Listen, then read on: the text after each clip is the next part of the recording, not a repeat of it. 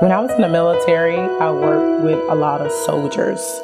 And my job in the military was to work with the chaplains. So we was like the morale of the military. So there was a lot of people we had to care for, and not only the soldiers, but their families as well. And I came upon many families that did do fostering. So I was like, I kind of like that. Whatever I can do to help someone else out and make their life better. I kind of been like that all my life. Being a foster parent to me means being loving, being able to be there, being able to be reliable. You can count on me.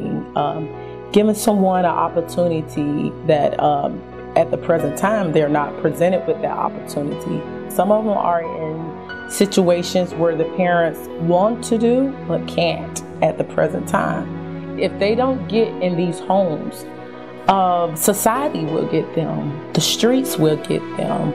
They will feel like no one loves them, and at the same time, even suicidal.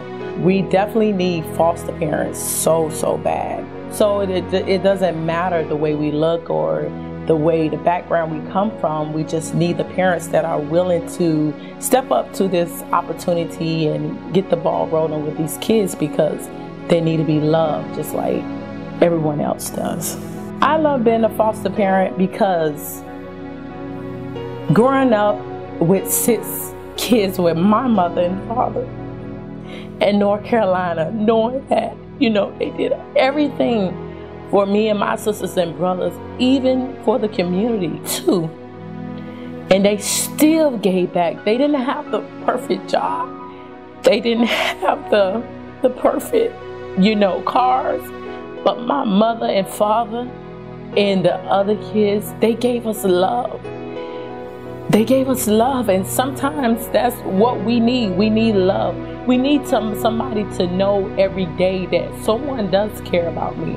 Someone does. I am someone in someone else's eyes. And I just love being a foster parent, because making a difference is all we need.